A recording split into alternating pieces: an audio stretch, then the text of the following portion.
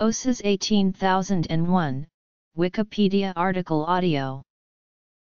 OHSAS 18001, Occupational Health and Safety Assessment Series, is an internationally applied British standard for occupational health and safety management systems. It exists to help all kinds of organizations put in place demonstrably sound occupational health and safety performance. It is a widely recognized and popular occupational health and safety management system. Origins, development, adoption as British standard. How they work. Disambiguation. ISO 45001, which is based in part on OHSAS 18001, was published in March 2018 and it is anticipated by the International Organization for Standardization to replace OHSAS 18001 over 3 years. Organizations worldwide recognize the need to control and improve health and safety performance and do so with occupational health and safety management systems. However, before 1999 there was an increase of national standards and proprietary certification schemes to choose from. This caused confusion and fragmentation in the market and undermined the credibility of individual schemes.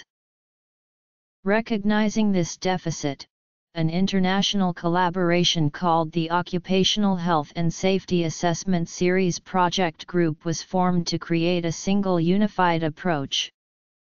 The group comprised representatives from national standards bodies, academic bodies, accreditation bodies, certification bodies, and occupational safety and health institutions, with the UK's National Standards Body, BSI Group, providing the secretariat.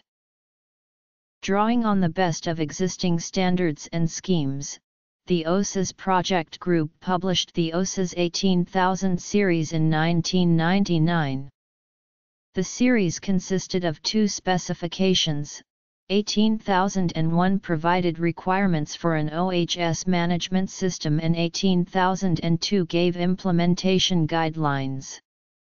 As of 2005, around 16,000 organizations in more than 80 countries were using the OHSAS 18001 specification. By 2009 more than 54,000 certificates had been issued in 116 countries to OHSAS or equivalent OHSAS standards. The OHSAS 18001 specification was updated in July 2007. Among other changes, the new specification was more closely aligned with the structures of ISO 9000 and ISO 14000 so that organizations could more easily adopt OHSAS 18001 alongside existing management systems. Additionally, the health component of health and safety was given greater emphasis. Later, the BSI Group decided to adopt OHSAS 18001 as a British standard. BSI Group subsequently adopted the updated 18002 guidance specification for publication as BS OHSAS 18002 in 2008. Its supporters claim that an occupational health and safety management system promotes a safe and healthy working environment by providing a framework that helps organizations to. The OHSAS 18000 standards provide organizations with the elements of an effective safety management system which can be integrated with other management systems and help organizations achieve better occupational health and safety performance and economic objectives. BS OHSAS 18001 specifies requirements for an OHSAS management system to help an organization develop and implement a policy and objectives, which take into account legal requirements and information about OHSAS risks. It applies to all types and sizes of organizations and accommodates diverse geographical, cultural, and social conditions. BS OHSAS 18002 provides guidance for establishing, implementing or improving a management system which is based on OHSAS 18001 and demonstrating successful implementation of OHSAS 18001. OHSAS 18001 can be aligned with existing ISO 9001 and ISO 14001 management systems.